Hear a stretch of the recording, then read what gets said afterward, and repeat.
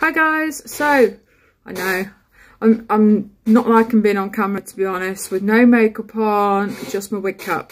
So yeah, this is from Keshleys Headshop. This is the new one that's arrived from her today. So this is Mermaid Blue, absolutely gorgeous. Not as long as I was imagining, but she's still absolutely gorgeous anyway, and perfectly manageable length for me. I don't do long hair at all. Kaleidoscope I had from her was like really long. So, but anyway, this one, I'm just going to adjust the strap because I thought, is it feeling a bit big on, a bit small on me rather. I've not got a big head, but you know. Anyway, I'm just going to show you the inside of the wig shot. There you go. I have tried this one already on, so I know what she's going to look like.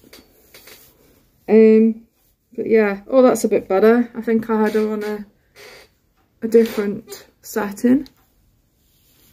How are we? Right then. What do you think?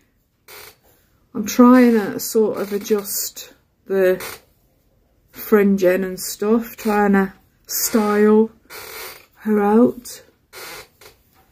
I've given some bits a bit of a shaving because I don't like it right in my face like a pair of curtains, but I don't want to do too much. But what do you think?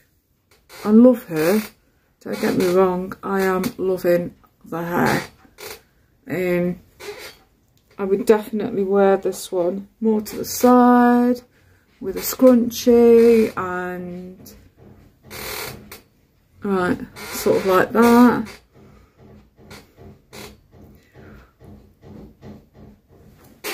Know what's going on out there. I need to go and check these cats in a minute.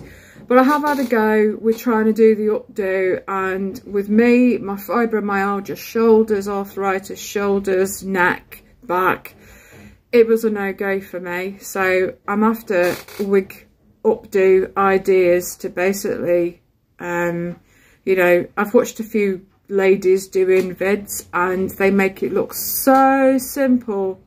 They really do. But me, who's a newbie to having hair this kind of length, wants to be able to have a go at putting it up.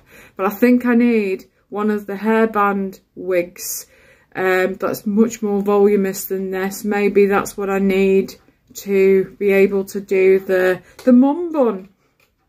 I've never experienced the mum bun, so if anyone's got some ideas, do.